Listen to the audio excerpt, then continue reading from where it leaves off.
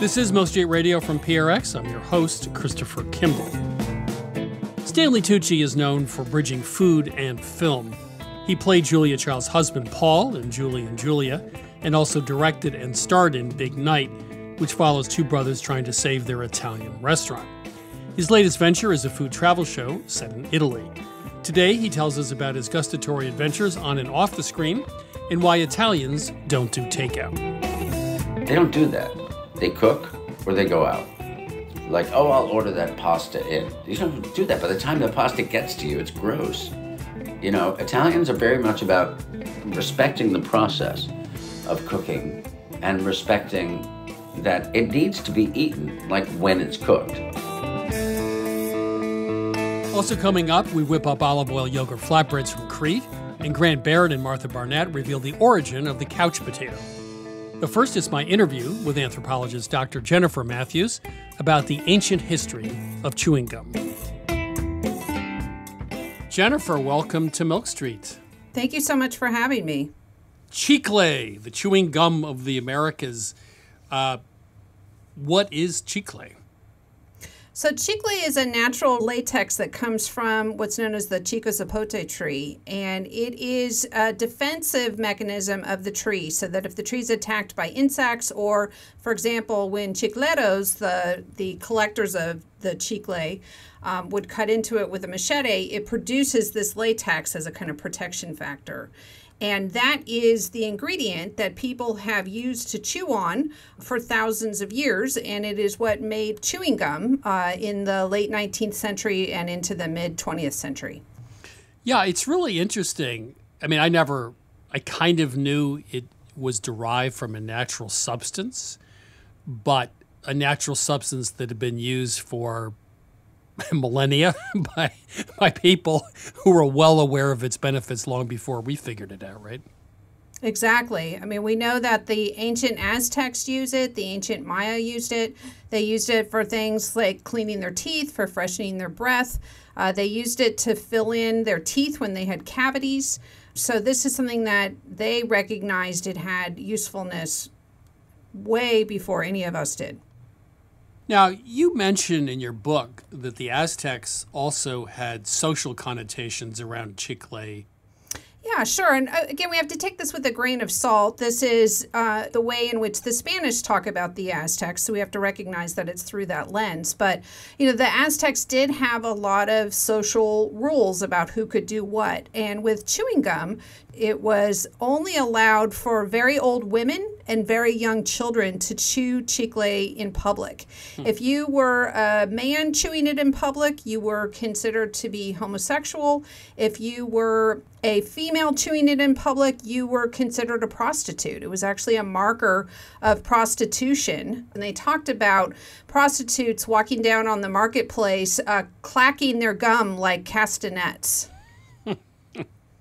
So was the original gum that was chewed, let's say, by the Aztecs, just pure chicle? And what would that be like? Or did they flavor it or do something to it? There was no flavor to it, and it's just kind of a gray, rubbery substance. I've actually chewed it straight off of the tree, and it really does taste kind of rubbery, but it's very satisfying to chew it. So chicle comes from Mexico to the U.S. I guess there was a guy called Lopez who wanted to develop chicle as an alternative to rubber, right? Is that right? Correct. Yeah, it was the former president of Mexico, Antonio Lopez de Santa Anna. And he had been president 11 different times. He's, of course, probably best known in the U.S. for his role in the Battle of the Alamo, but was, a rather notorious historical figure within Mexico and the Americas. And he had lived his life in exile on many different occasions. And towards the end of his life, he ends up in Staten Island. And he is trying to figure out a way to get himself back into power. And so it was not long after rubber had been vulcanized by Goodyear, and he was trying to find the next rubber. And he had chewed chicle as a kid in Veracruz, and he was looking for an inventor in the United States who could try to create something out of it like rubber. And he ends up meeting a guy by the name of Thomas Adams, who was an amateur inventor. And Adams and his sons spend about a year trying to create rubber out of this, and it's just not the right consistency. It won't vulcanize the way that rubber does. And so Lopez de Santa Anna returns to Mexico penniless and dies a pauper. And in the meantime, the Adams family are going crazy because they've spent thousands of dollars of their own money trying to create this next great invention. And the father, Thomas Adams, happens to go into a confectionery store, and he hears a little girl asking for paraffin wax gum. And it suddenly dawns on him, well, if you could use paraffin wax, surely you could use chicle. And so he runs home and he tells his son, we're going to make chewing gum out of this. And they make these really kind of gray, unappealing looking balls with no flavor. And take them back to the confectionery store, and they sold out immediately. And they realized we have something here. And the rest is history. They end up becoming one of the great chewing gum kings in the late 19th century. So these original gums weren't sweet, and then eventually chiclets were invented by the Fleer brothers. But that was the first time they actually put a sweet candy coating around the gum? Is that correct. Right? They borrowed the idea from Jordan almonds. Part of the concept was that this would actually allow them to keep the gum longer, store it longer, because it would have the protective coating on it. And that became a huge hit because it did have a sweeter flavor. Then by the early 50s, this all changes, right? Because now synthetic alternatives to the organic, the real thing, are invented, right? Correct, because chewing gum becomes so popular that they can't produce enough chicle. And so the Wrigley company decides that they're going to look for alternatives that will work, and so they start to produce synthetics. So how soon does the natural market collapse? I think you said by the 80s, 1980s, it was completely gone. Yeah, it starts to decline in the 60s and 70s, and really by the 80s, other than a very small amount of collecting, it's completely collapsed. So given what's going on now in terms of organics, farm to table, fair trade, is there any kind of rejuvenation of this trade where people want a natural chewing gum, not a synthetic one? Absolutely. And there's a number of small companies that are doing boutique chewing gum with chicle-based gum. For example, Glee Gum out of Rhode Island is one that you can find in most places. Natural markets, Whole Foods, Trader Joe's, etc. often carries it. I've become a big fan of the natural-based chewing gum, and I really appreciate it because I recognize that this is what my grandma would have been chewing, for example. Jennifer, thank you. Now I want to go and get some bubble gum. Thanks for joining me. Thanks so much for having me. I really appreciate it. That was Dr. Jennifer Mathews. Her book is Chicle, The Chewing Gum of the Americas, From the Ancient Maya to William Wrigley. Now it's time for my co-host, Sarah Moulton and I, to answer some of your cooking questions. Sarah is the author of Home Cooking 101, also star of Sarah's Weeknight Meals on public television. Okay, Sarah, let's open up the phone lines. I'm ready. Welcome to Milk Street. Who's calling?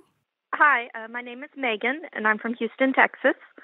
Hi, Megan. How can we help you today? Well, I cook for what I consider to be an average-sized family of 5. And that does include 2 teenage boys. But frequently, when I look for new recipes, they all state that they feed 4. So I'm always having to double the recipe. So do you have any tips or rule of thumb for how to double effectively and how to know if a recipe will double well? I think most recipes double pretty well, not baking recipes, savory recipes. No.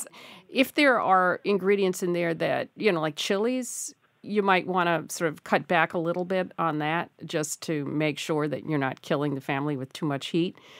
Mostly you can double. Chris, what is your opinion about that? Well, there are 2 ways of thinking about this. One is which recipes double well, and the other way to look at it is which recipes are good to be made in bulk, right, for reuse. So, when I cook, I always double my batch of rice. I double my batch of beans. I double my batch of grains because all those things can be easily repurposed. And freeze well. If I roast a chicken, I roast 2 chickens, not 1 chicken, or grill 2 chickens instead of 1. Taco fillings, for example, are a great way to use leftovers. And so if I'm going to cook beef or pork for that, I'll do like 5 pounds instead of 2 or 3 pounds, right? Because it's Right. not much more time in an Instant Pot or however you're going to cook it. Big protein, rice, grains, beans, those are all things which are easily repurposed and easily cooked in double or triple amounts. And you can just use them any way you want. At least you have basic foods that can be seasoned differently with different sauces or accompaniments. So you don't have to eat the same thing twice. It's one way to think about cooking a lot of things at one time. Well, with an Instapot, do you think you have to adjust your cooking time when cooking larger batches? Like I have a 12-quart Instapot. When I attack a recipe, I tend to add a couple of minutes. Do you think that's the right choice? Yeah, if you're going to do 5 pounds of chicken parts instead of 2 pounds, normally it might be 20 minutes, right, in the Instant Pot or something like that. You're going to have to increase that time probably to 30 minutes. Yeah, well, I'm just trying to figure out. I get bored with the same recipe. Oh, don't we all? Casseroles and chilies feed crowds, but you get sick of that. Yep. You want to try something new. Well, if you beefed up your pantry, sort of the Milk Street thing, which is you have some different spices, you have, pomegranate molasses, you have gochujang, you have chili sauce, you have these other things, oyster sauce. That's really the way to take a basic ingredient in about 2 seconds, change the flavor profile. Mm-hmm. So if you think of it that way, you can do a stir fry and just add different spices. You can do whatever. And get some of the rest of your family to start cooking. Why don't you have a couple of nights where you're off duty and let them do some of the work? I'm trying to get there. I'm trying to get there with my children. So just we'll go see on how it strike. goes. Just go on strike. That's when they come home with a bucket of KFC. Yeah. So Oh, dear. Anyway, thank you very much We're for calling. rooting for you, Hopefully Megan. that's helpful. We really are. Okay. Yeah. Thank you. Take care. Bye. Bye. Cooking dinner every night will really kill it for you. Just having to get dinner on the table, after you've worked a long day, it's a shame. Well, I think it's interesting that, quote unquote, in the old days, leftovers, were critical to all of this, right? Nobody threw anything out. And today it's like almost every night you have to reinvent the wheel. Yeah, and that's insane. Yeah. That's just who can do that 7 nights a week? No. Yeah, it's crazy. No, I agree. All right, moving on. Welcome to Milk Street. Who's calling? Hi, my name's Catherine.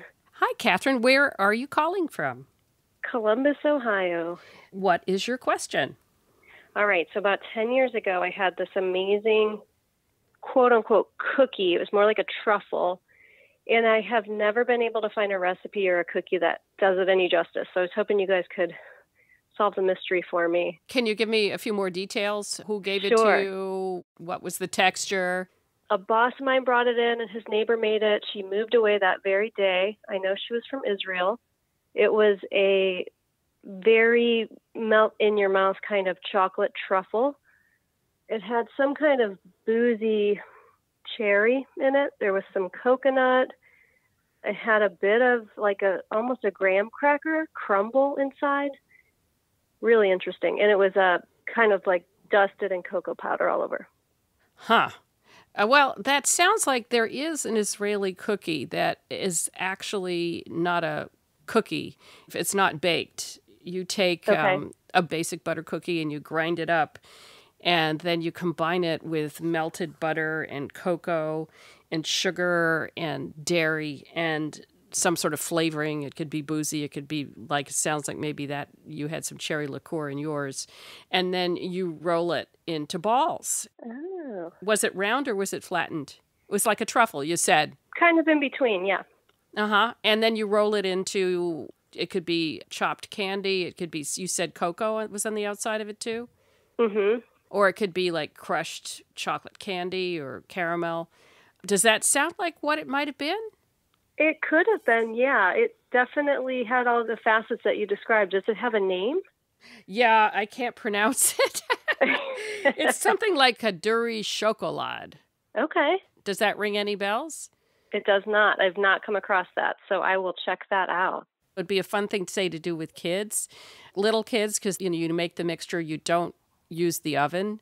You have to melt the butter, but you could even do that in the microwave. Right. Easy to mix and roll and then customize. But at any rate, Chris, do you have any thoughts about this? I've never heard of this, and I've never made it. The thing I like about it is the combination of the dairy, the ground up biscuit, which is kind of cool, the melted butter, the coconut. It's really, really an interesting combination. I think we need to go into the kitchen and make these immediately. Right. Oh, yes. That would Thanks be for great. mentioning it. Yeah. This is a new one on me. Well, that's awesome. Great. Catherine, thank you. Thank you Pleasure. so much. Thank you so Okay. much. All right. Take care. Bye-bye. Bye-bye. This is Milk Street Radio. Looking for culinary inspiration? Well, just give us a ring anytime.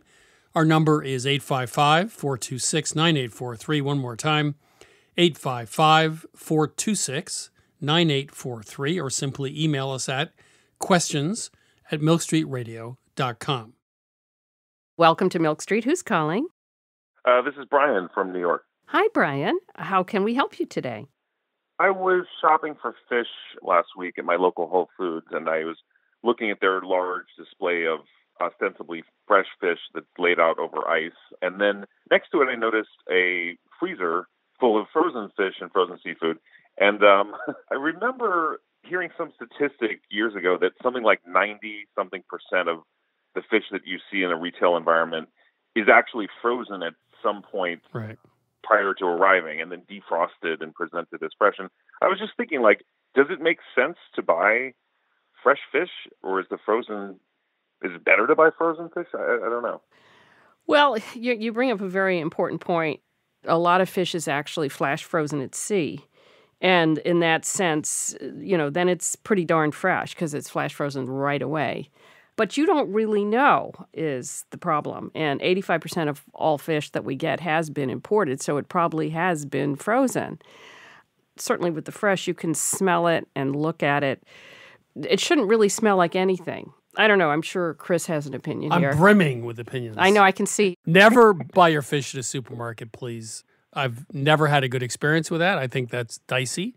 2, the only test that makes any difference, I think, forget about the smell because they can spray it with stuff. And yeah, you can look and see if the fish sitting in a pool of water, that's not a good thing to see. Should be on ice. Yeah.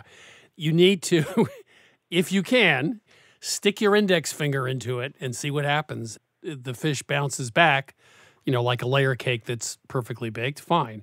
But if there's a depression there, that means it's not fresh. And that's the only test I think that really is helpful. I don't think all supermarkets are the same. I mean, there's some other very high-end good supermarkets. Yeah, if you go to Whole Foods and you have a good experience with the fish, fine. Let me just ask, you've had good experience at Whole Foods? Yeah, I mean, absolutely. Okay. I think their fish is really good quality, and they do indicate sort of where it comes from and stuff like that. Yep. Well, okay. Well, I just want to point out Sarah just stuck her tongue out at me, so I just... Radio's not a visual medium, so Brian, I had to point that you. out. You just gave me one. Okay, thank you. Brian, take care. Bye. Thank you both. Bye. You're listening to Milk Street Radio. Up next, I'm chatting with Stanley Tucci. That's right up after the break. But first, let me tell you about this week's sponsor, Crunch Labs. Crunch Labs offers a STEM monthly subscription. It's a build box for kids, which they put together by watching a video of a former NASA engineer turned YouTuber, Mark Rober. Crunch Labs teaches kids to think like engineers, and 80% of kids who tried the Build Box say they gained a new passion around STEM and engineering while rating it an 8.5 out of 10 on the fun scale. The first 12 Build Boxes include a disc launcher, a coin spinner, a drawing machine, a strobe light, and a boomerang car. Each month, subscribers get a gear badge. Collect all 12, and you'll create a gear train to show off your accomplishments. Plus, one lucky engineer will open their box to find a platinum ticket, which is an invitation to the studio to hang out with Mark and friends in their Willy Wonka-style studio. Go to crunchlabs.com/milkstreet and get your kids Crunch Labs today. One more time, crunchlabs.com/milkstreet to get your kids Crunch Labs today.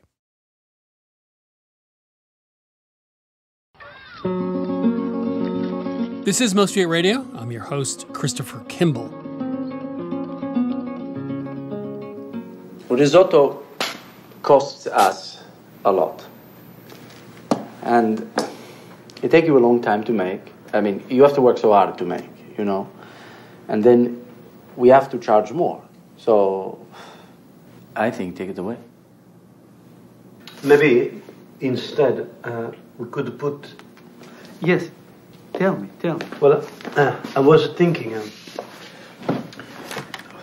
what do they call it? You know, is, come si dice? Manicotti? No. Is, hot dog? Hot dog? Hot dog! Yeah, hot dogs. Yeah. I think people would like that. That was a clip from the movie Big Night.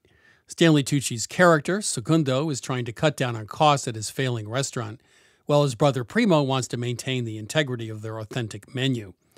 In his new memoir, Taste, Tucci reveals he was inspired to write the movie to show how food is often used to express emotion.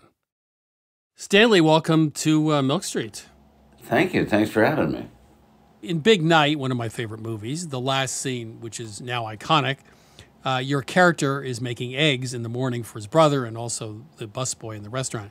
So the big dinner did not go as planned, and there's a lot of tension in the room. So here's this scene. It's 5 minutes long, and it's almost completely silent. I just watched it again yesterday.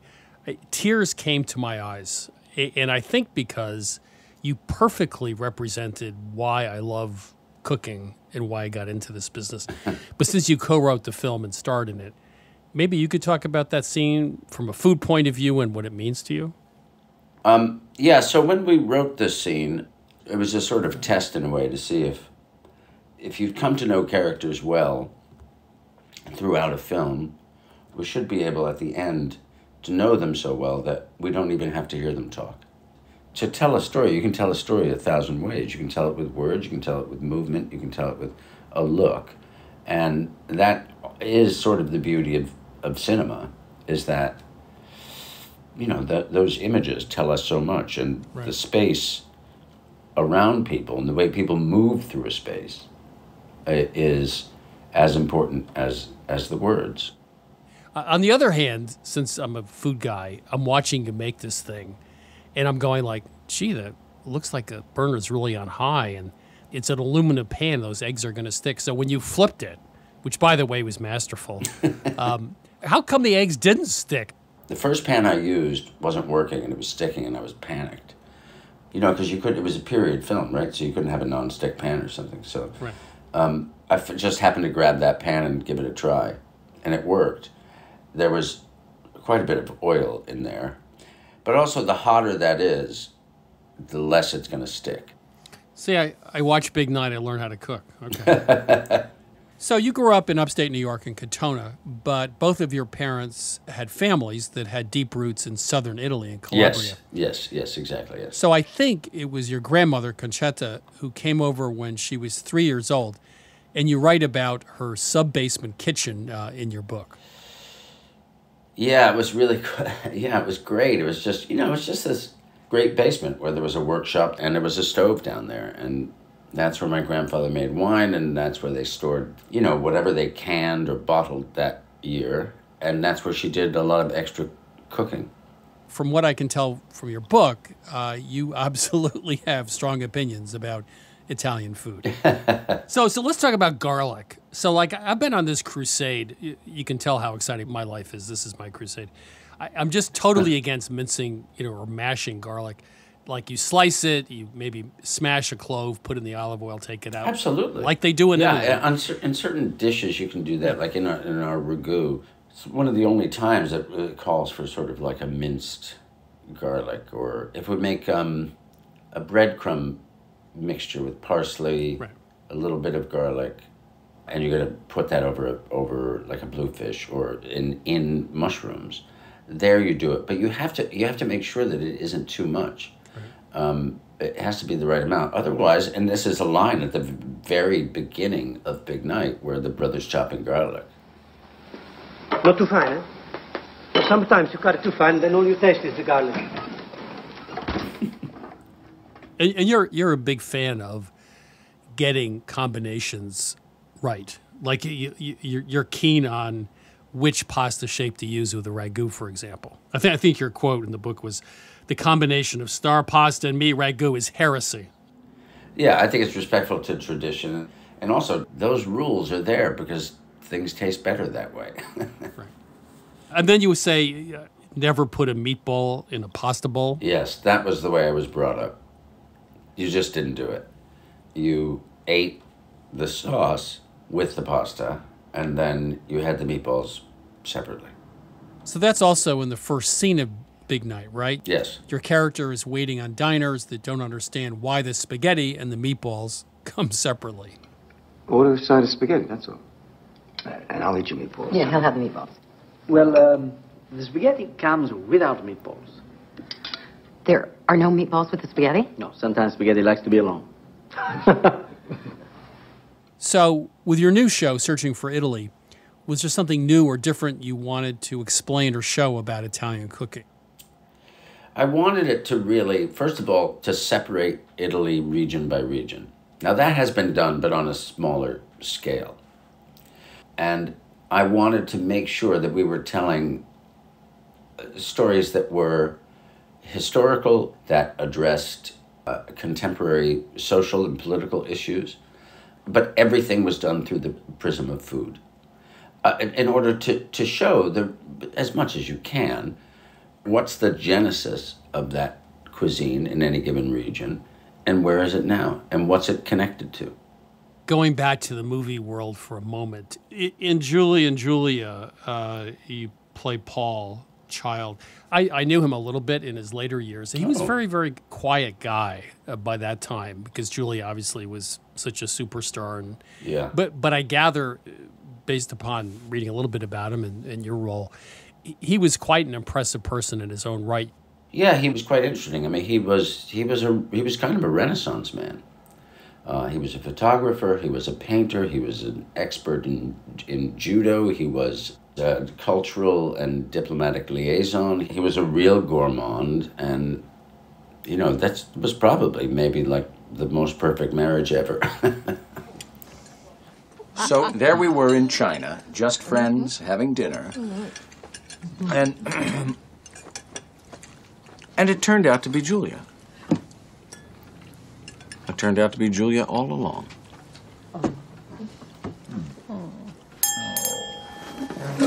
Julia, you are the butter to my bread and the breath to my life. I love you, darling girl. Before you started production, you called Meryl and said, we need to cook together. Was that just for fun, or you thought that was helpful training for the movie? It was just helpful. I mean, I think just doing some activity that is akin to what you're going to be doing in the film or whatever it is, it can be very helpful. And she agreed, and we cooked from Julia Child's cookbook, Mastering the Art of French Cooking, and we cooked blanquette de veau. Meryl made a tarte tatin, and I tried to make some sort of, I don't know, some artichoke thing, but I kind of messed it up. It wasn't very good. So I think it was at a lunch while you were doing a press tour in France, dining with Meryl Streep, and you all decided to order the andouillette sausage, right? Yep. Could you just talk about that, why that did not work out so well? Well, it didn't work out because it's disgusting. And, I mean, I don't know if you've ever had it. Have you ever had it?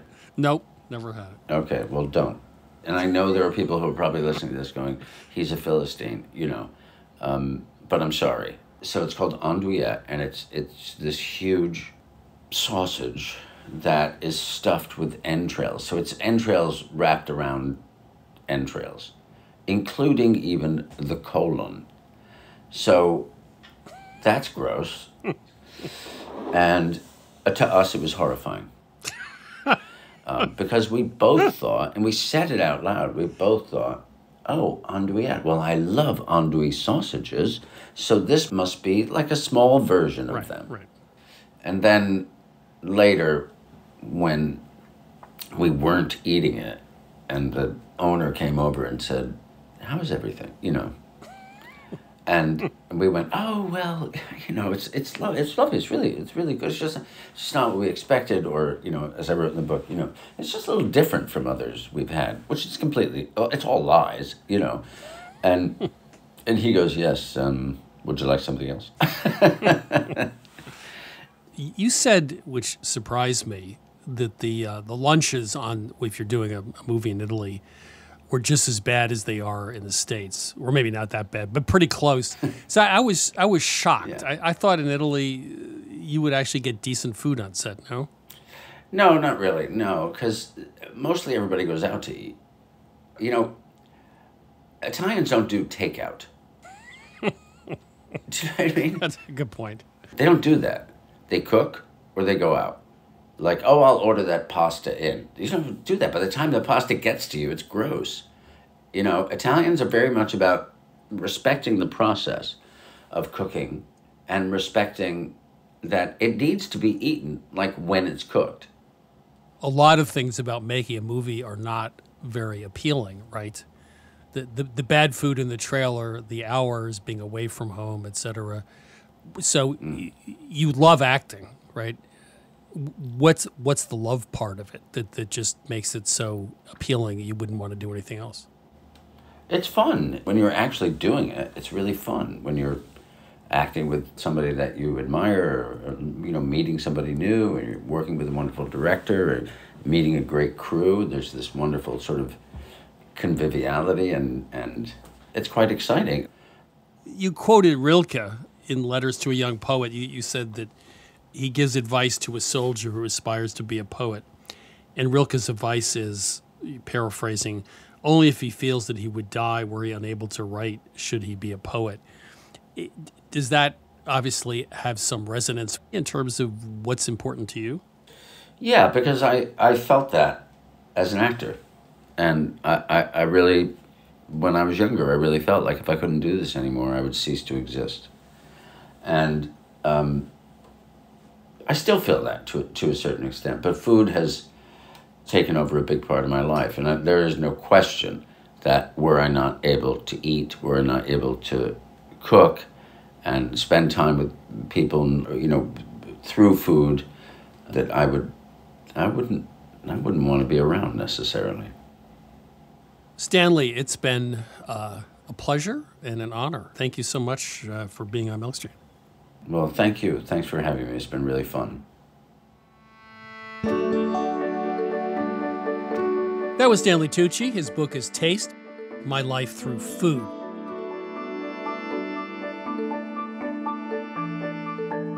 You know, food and cinema are often described as art. Tucci deconstructs the famous breakfast scene in Big Night from a filmmaker's point of view, using the diminishing distance between characters to signal a resolution of conflict. And in the kitchen, chefs use compelling combinations of taste and texture to demonstrate how opposites attract. Whether food or cinema, it's more craft than art, more practice than muse, more school of hard knocks than maybe a PhD. Stanley Tucci and Julia Child may have been blessed by the muse, but only after they had really earned it.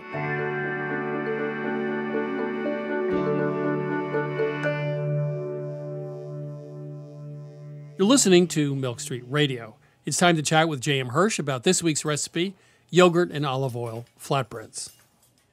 J.M., how are you? I am great. So flatbreads, I mean, there's a million flatbreads out there. Many regions of the world have a whole bunch of different types.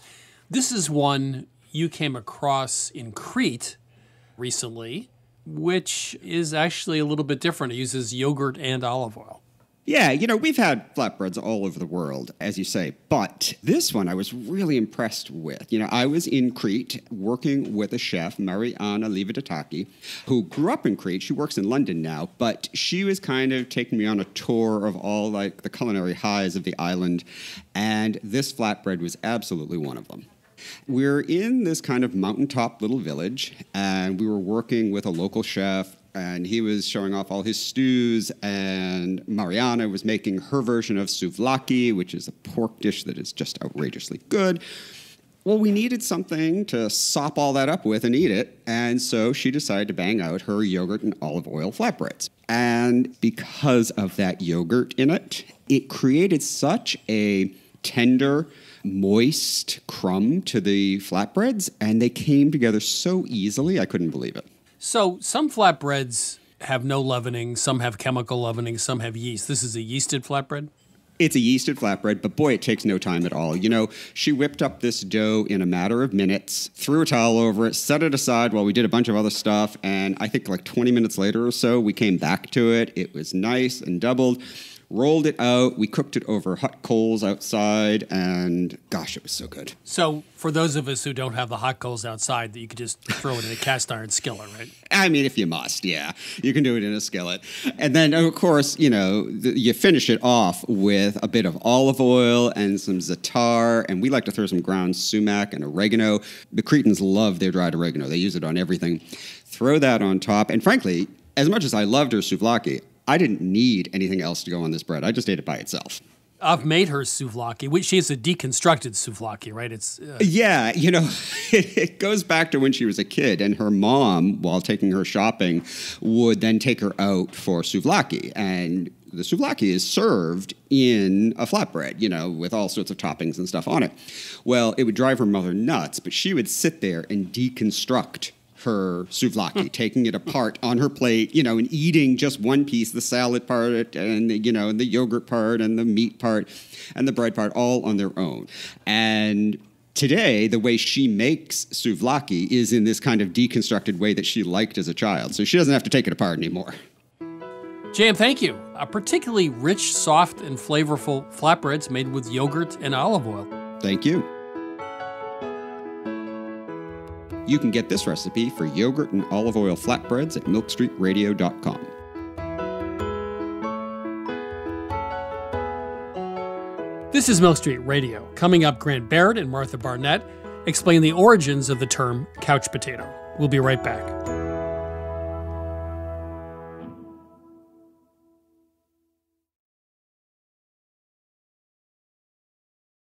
I'm Christopher Kimball. You're listening to Milk Street Radio. Right now, Sarah Moult and I will be answering a few more of your cooking questions. Welcome to Milk Street. Who's calling? Hey, this is Mallory from Red Oak, Texas. How can we help you today? My husband likes to end his day with an old-fashioned, and he's kind of always on the hunt for the best recipe. And I know Chris has previously mentioned that he also likes to enjoy an old-fashioned in the evening, and we were just kind of wondering what your favorite recipe is. You came to the right place. First of all, I'm really persnickety about everything, but about this, it has to be done just right. So here's the recipe. An ounce of bourbon, an ounce and a half of rye. It's really important to mix bourbon and rye. Rye's, as you know, spicy, and it offsets the sweetness, so that's really good. I use a dash of Angostura, and then I use a dash of something else, orange bitters. I've actually tried chocolate bitters, which is great, cardamom, just to add another flavor. The other thing is dashes, depends on the bottle. You know, some dashes are not the same as others. So you have to kind of figure that out on your own. I take a Boston shaker. I take the small cup. I put 1 cube of pure cane sugar or demerara sugar in it, not white sugar. I put the dashes of the bitters in that. I add just a splash of water, like no more than a tablespoon, and I muddle it, right? Okay. In the big shaker, I use very large ice cubes because if you use the ones that come out of your freezer drawer, they'll just melt too fast. So that's important. Okay. Add the liquor, then put the Boston shaker together. You don't want to shake it too much like you would with a normal drink that you shake. I'd say 10 to 15 shakes. Pop it open and strain it into a double old-fashioned glass. I like to use medium cubes. Now you know how crazy I am.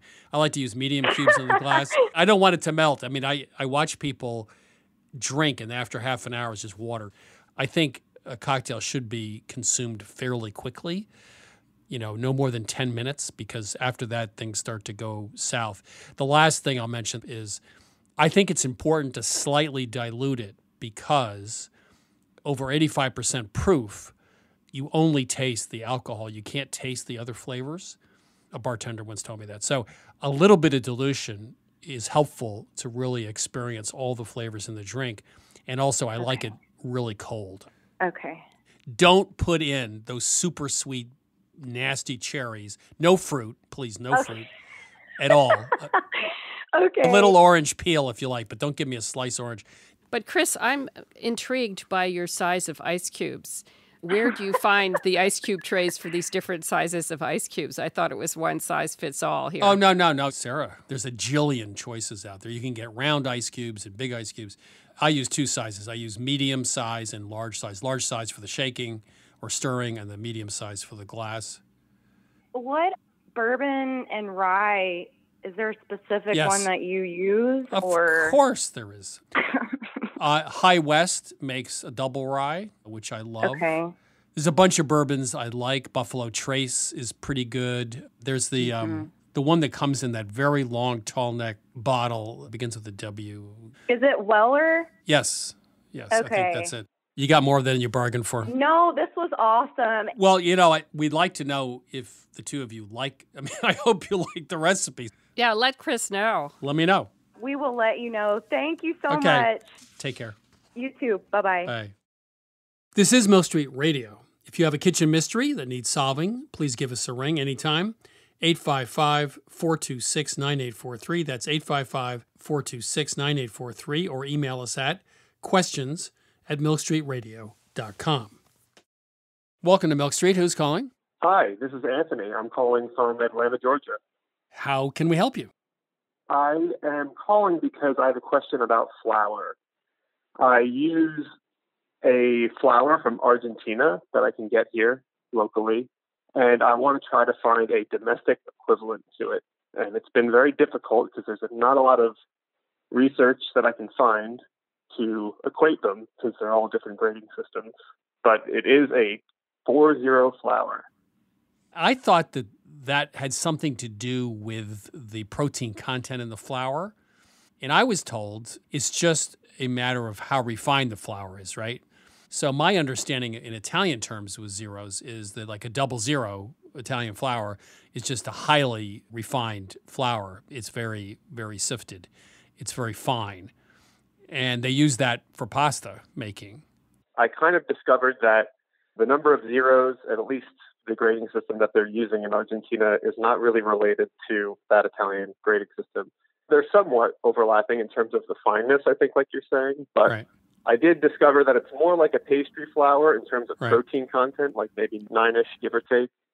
And then I also found out that the flour is probably, from some blogs and forums I read, that it's probably coming out a much lower extraction. So it's the very purest part of the endosperm, mostly right. starch. So that's kind of where I fell in the market of, pastry flour, but I was wondering if all-purpose would have been fine too, and, just couldn't quite make a good match. So, what are you using the flour for? Well, my girlfriend, she's from Argentina, and she makes alfajores, which are a pastry that are so delicious, a sandwich cookie that's filled with dulce de leche, and the cookies that she makes uses that flour. You know what? A King Arthur flour is going to be close to 12% all-purpose gluten, protein. Gold medal, et cetera, is going to be 10 to 11. It's a little lower. I would think for a cookie, you could get away with just like a gold medal Pillsbury flour at 10.5%. It's not like you're trying to do a cake or something, like a Southern white cake. I mean, you could buy pastry flour and give that a shot. But I think for a cookie, even a very delicate cookie, I think a low-protein, all-purpose flour would be fine. I mean, Sarah, what do you think? Yeah, I sort of agree. I mean, but I was going to ask you, there you are in Georgia. Are you familiar with the white lily flour? Right. That has a lower protein content. Yeah, it might does. even be around 9%. So that would be a might, good option. Yeah, that's a good point. We'd be glad to do a taste test. Yeah, well, absolutely. We could be your taste testers, yeah. She would be happy to send them to you. And I'm happy to do the work. I am a food scientist, and I do product development for a bakery company in Atlanta. Oh, you do? So I've got all the tools at my disposal. Wow.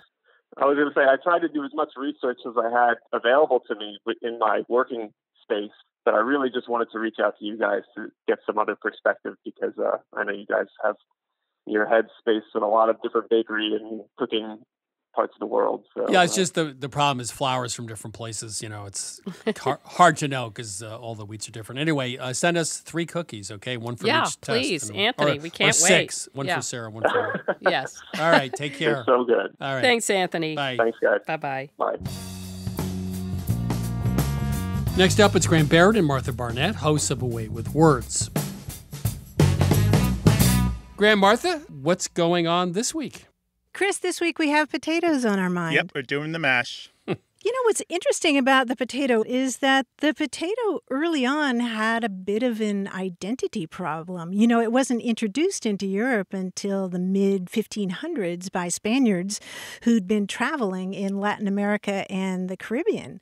And the Spanish had picked up this word that sounded like patata or batata that originated apparently with the Taino people in what is now Haiti. And the English picked this word up as potato, but they had initially applied the word potato to the tuber that we know as the sweet potato. So it's gone through some different permutations over the centuries. Yeah, and in Spanish still there's some differentiation where you might find in some Spanish-speaking countries, depending on the dialect, batata with a B is still often the sweet potato, and papa or patata is the other kind of potato. And of course, there are many varieties. But papa, the P-A-P-A, is actually from Quechua, the language was still widely spoken in South America. In Portuguese, in Macau, isn't there a sweet potato pudding called batata? There may very well be, and I would not be surprised because the words spread throughout the world. You know, when this particular foodstuff was first introduced, everybody immediately recognized its value, and the word or some modifications of it tended to travel with it.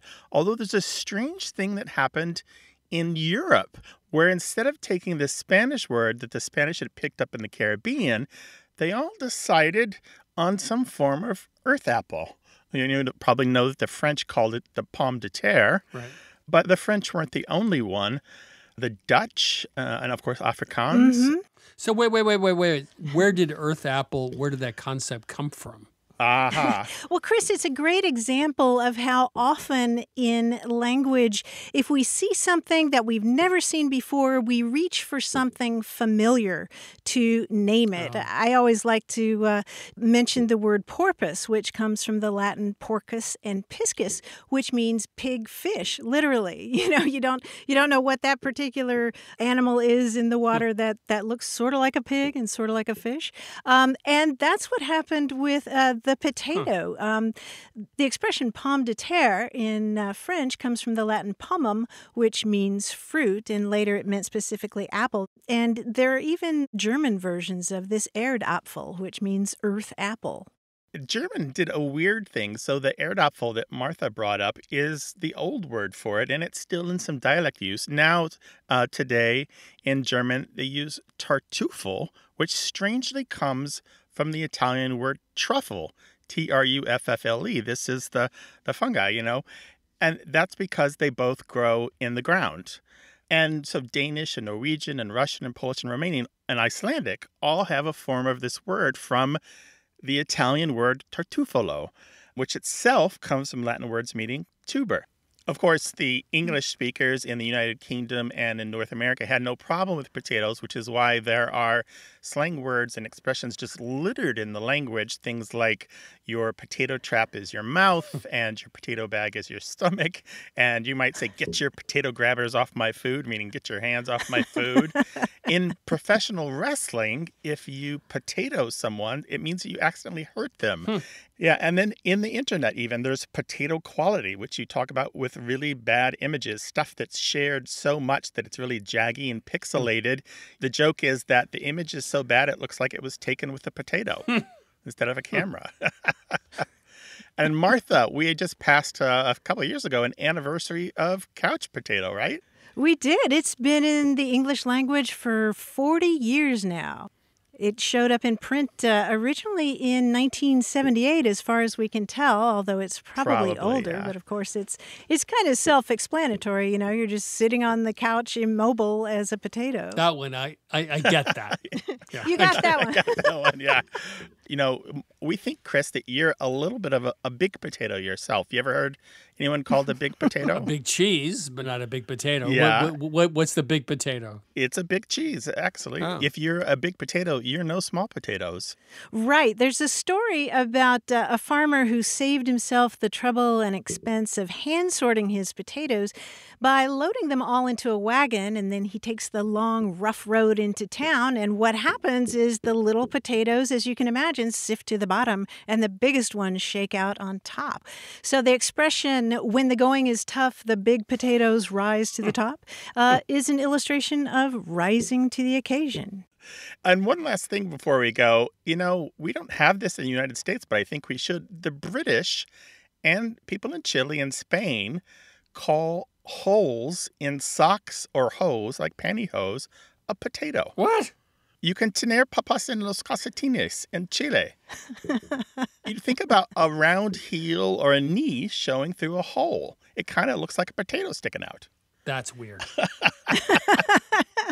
You don't have a potato in your socks? No, I don't. Chris, clearly you never wore pantyhose in junior high because I had plenty of potatoes coming out of my stockings. That's true. I did not. I've led a sheltered life. Grant and Martha, thank you. I'm going to go fry some earth apples, and I'll let you know how it turns out. Outstanding. Sounds good. You're the big potato, Chris. Thanks for having us on. Thanks, Chris. Take care. Bye. That was Grant Barrett and Martha Barnette, hosts of A Way with Words. That's it for this week's show. If you tune in too late or want to binge listen every single episode, you can download Milk Street Radio on Apple Podcasts, Spotify, or wherever you find your podcasts. To learn more about Milk Street, please go to 177milkstreet.com.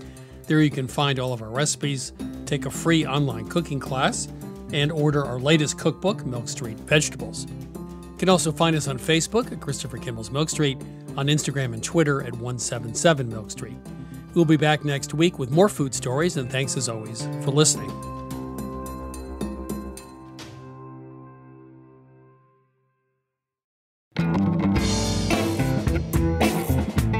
Christopher Kimball's Milk Street Radio is produced by Milk Street in association with GBH, executive producer Melissa Baldino, senior audio editor Melissa Allison, producers Sarah Clapp and Jason Tereski, production assistant Amelia McGuire, and production help from Debbie Paddock. Additional editing by Sydney Lewis. Audio mixing by Jay Allison at Atlantic Public Media in Woods Hole, Massachusetts. Theme music by Toubab Crew. Additional music by George Brandel Egloff. Christopher Kimball's Milk Street Radio is distributed by PRX.